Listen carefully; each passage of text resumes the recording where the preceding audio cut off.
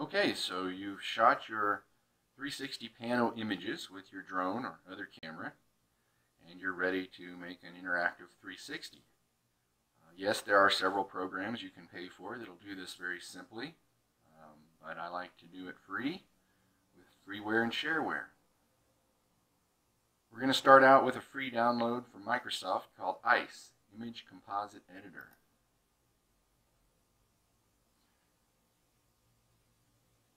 Once you've downloaded ICE, just open it up, drag your images into the first screen.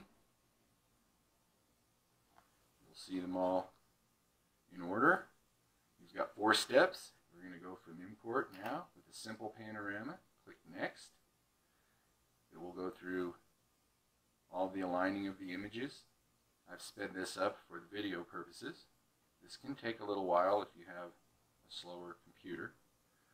Once it's finished, you're going to see the stitch screen. Now there are many options here. The only one you care about is to be sure it's set on spherical. And click Next.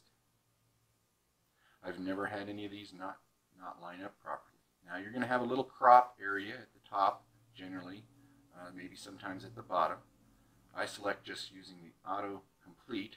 Again, it'll take a minute to figure everything out, and then it will show you a wonderfully cropped image. I've never had it not work. You check the Use Auto Completion box and click Next.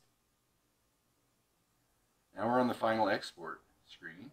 Basically, we're just going to leave it as a JPEG image. Leave the quality generally set on 75 and export it. Put it someplace where you can find it, because now we're going to open it in Photoshop or your favorite image editing software. I consider Photoshop free because you can get the CS2 version download for free, which is what we're using here, nothing new or fancy. Just bring that stitched image into Photoshop. And here you could manipulate it if you'd like. What we're going to do is change the canvas size. We're going to use the little drop down arrow to move the screen to the bottom. You need to be on pixels if you're not already. Important step here is we need to divide the width in half. In this case 16384 divided by 2 is 8192. For this to work properly, we do need to change that height to be exactly half of the width. Now you're going to have the image at the bottom, and you're going to have white space at the top. You can leave that, and you'll have a white space in the top of your pano. Or, in this case, I just use a simple box mask to select that white space.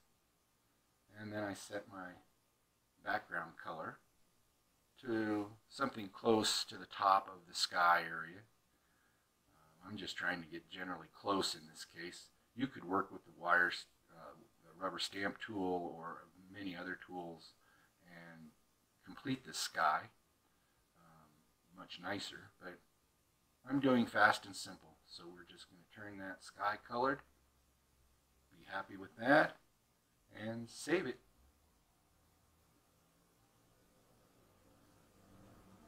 I generally like to keep pretty high quality, maximum is fine. These will still upload decent. Now that you have your newly sized image, you're going to open it in a program called EXIF Pilot. It's a free download. I'll have the link below. And you're going to just select that. Select the EXIF tab to the right. And then click the Edit button. There's quite a few tabs here. You can fill in as much information, keywords as you like, tags. The important one for the 360 is photosphere. Just type in MS ICE in the top. Make sure your panorama viewer is set to true. Your panorama projection type is equitangular. That's a tough one. Then you need to just put the size of the image, height and width, in the next 4 boxes. It alternates. Just be sure you get the right sizes in there. It's important for the coding of this photograph. The bottom 2 are crops. Again, for the advanced, just leave those at 0. Now that you've written this metadata, EXIF data into your file, it can be viewed anywhere as a 360 Pano. You can see it's rather large, 18 megs, but that's fine. The size is correct. It is twice as tall as it is wide, or twice as wide as it is tall. Just drop that into your Facebook upload, and again, we sped this up. The important thing is that you'll see a little globe in the center of the upload. That means it sees it as a 360. Once it uploads, you'll have a chance to edit the beginning view. I like to do that. In this case, it picked an odd spot. I want people in this. You can even use the zoom wheel to tighten up that beginning shot. It'll look blurry until it clears itself, but the final results will be beautiful. Tag your friends, check in the locations while this is finishing, and post it. You will now have a wonderful new 360 Pano on your page. Of course, it gives the preview that you set.